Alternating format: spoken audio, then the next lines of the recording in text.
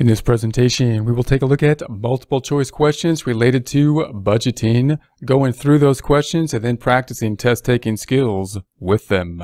First question. First, a word from our sponsor. Yeah, actually, we're sponsoring ourselves on this one because apparently the merchandisers, they don't want to be seen with us. But that's okay, whatever, because our merchandise is better than their stupid stuff anyways. Like our CPA 6-pack shirts, a must-have for any pool or beach time. Mixing money with muscle, always sure to attract attention. Yeah, even if you're not a CPA, you need this shirt so you can like pull in that iconic CPA 6-pack stomach muscle vibe, man. You know, that CPA 6-pack everyone envisions in their mind when they think CPA. Yeah, as a CPA, I actually and unusually don't have tremendous abs. However, I was blessed with a whole lot of belly hair. Yeah, allowing me to sculpt the hair into a nice CPA 6-pack like shape, which is highly attractive. Yeah, maybe the shirt will help you generate some belly hair too. And if it does, make sure to let me know. Maybe I'll try wearing it on my head. And yes, I know 6-pack isn't spelled right, but 3 letters is more efficient than 4, so I trimmed it down a bit, okay?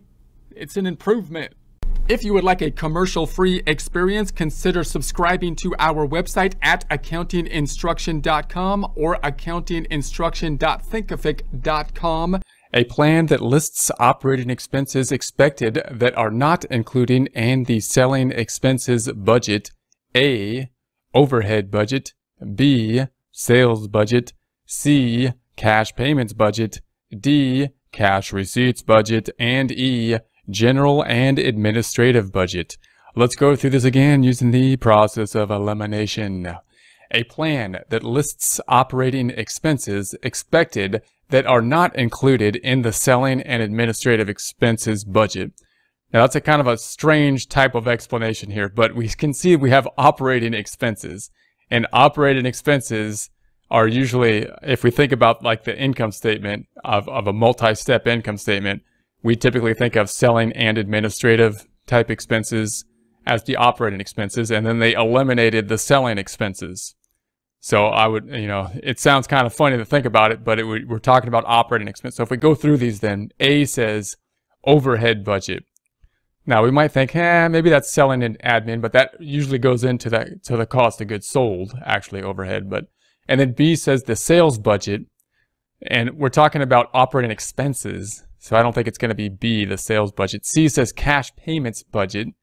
And we might think, you might have payments in there. And D says cash receipts budget. This is expenses again, so we're probably not talking about money coming in. That would be kind of income typically. And then E says general and administrative expense budget. So there's an expense, a type of expense budget, and it is an operating expense. So I'll keep that one for now. A, C, and E. Let's go through it again. A plan that lists operating expenses expected that are not included in the selling expenses budget. Is it the overhead budget? We're talking about operating expenses. This is typically cost of goods sold, so I don't think it's that one. C says cash payments budget versus E saying general and administrative expense budget. Of the two, E's an expense. So again, note they kind of listed this or directly what it is on a multi-step income statement. They're operating expenses, typically consisting of selling and administrative expenses. They then eliminated the selling expenses, which leaves us with the general and admin expenses. Final answer. A plan that lists operating expenses expected that are not included in the selling expenses budget. E. General and administrative expense budget. Next question. Lists amounts to be received from disposing of plant assets and amounts to be spent on purchasing fixed assets. A. Cash budget. B. Capital expenditures budget. C. Fixed assets budget. D. Property, plant, and equipment budget. And E. Production budget. Let's go through this again using the process of elimination. Lists amounts to be received from disposing of plant assets and amounts to be spent on purchasing fixed assets. A. cash budget. It might deal with cash, so maybe we'll keep that. B says capital expenditures budget. That sounds familiar, so I'll keep that now. C says fixed assets budget, and we have fixed assets up here, so I'll keep that for now. D says property, plant, and equipment budget, which is up here. Plant assets, property, plant, and equipment. So I'll keep that. E says the production budget. So I don't think it's going to be E. I can eliminate that. Now, of these four, these three sound kind of like the same thing. You know, like, capital expenditures, when we capitalize something, fixed assets are like a certain type of asset, and it's also could be called property, plant, and equipment. So I'm going to eliminate A and say maybe it sounds like one of these that they just didn't. One of them's got to be the proper wording of it. So let's read through it again. Lists amounts to be received from disposing of plant assets and amounts to be spent on purchasing fixed assets. So this is the amount that we're spending and receiving for fixed assets or property, plant, and equipment. You would think that C and D would be reasonable names for it, but that's not what we call it. We call it capital expenditures budget.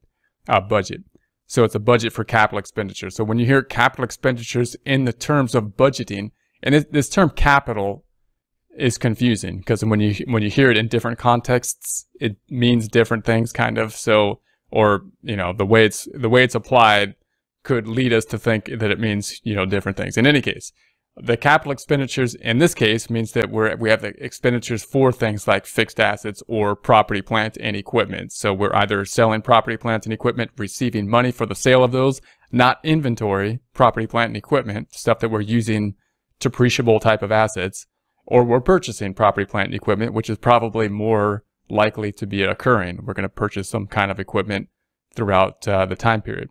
So final answer, lists amounts to be received from disposing of plant assets and amounts to be spent on purchasing fixed assets. B, capital expenditures budget.